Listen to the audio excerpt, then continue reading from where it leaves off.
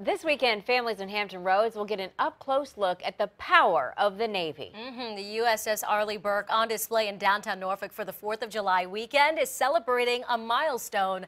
10 on your side's newest reporter, Kara Dixon, is at the Wavy Live Center. Hey, Kara.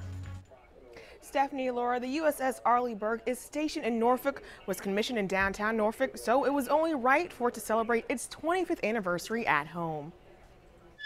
It's the sight and sound of freedom docking in downtown Norfolk. It's amazing. It's exciting. It's exhilarating. I don't know what the feeling is.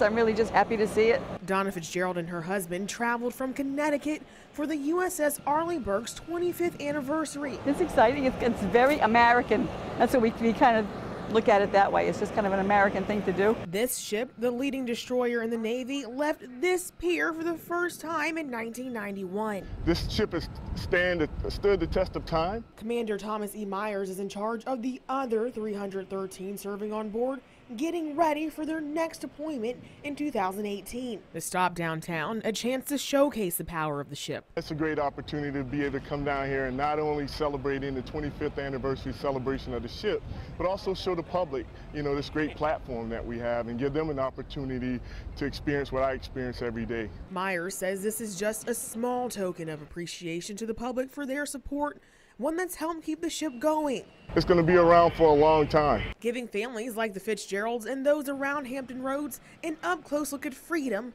for the 4th of July. Beautiful day in a beautiful country. There you go, poetic. Tours are available this weekend on Saturday and Sunday from 9 a.m. to 3 p.m. A ceremony will be held on Monday, the 4th of July at 10:30 a.m. Live at the Wavy Live Center, Kara Dixon, 10 on your side.